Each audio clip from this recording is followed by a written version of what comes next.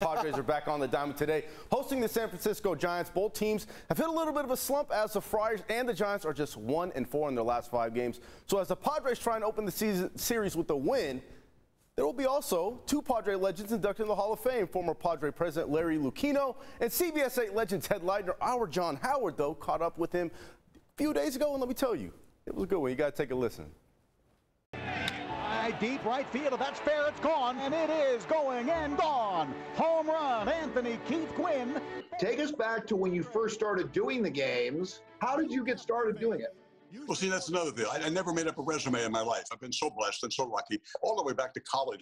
And then the same thing here. Jerry Coleman was offered the manager's job and went from the broadcast booth to the field. And the games at the time were KFMB radio. So again, no audition, no resume, no interviews. You got the job.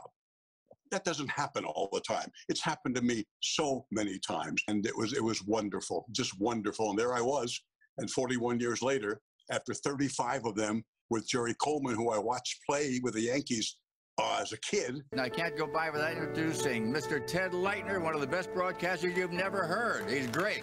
It's just my entire career has been pinch me. Is this actually happening?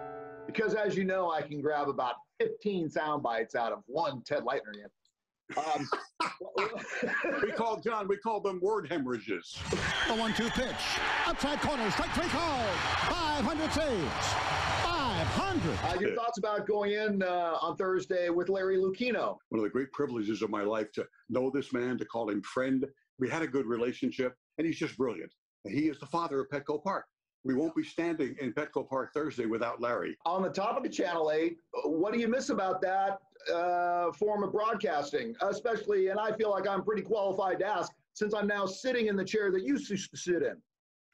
John, what I miss most when I think about it is the money. All right, Ted, we appreciate your time and really enjoy the evening Thursday night being inducted. It's a well-deserved honor for you. I appreciate it, John. Thank you so much.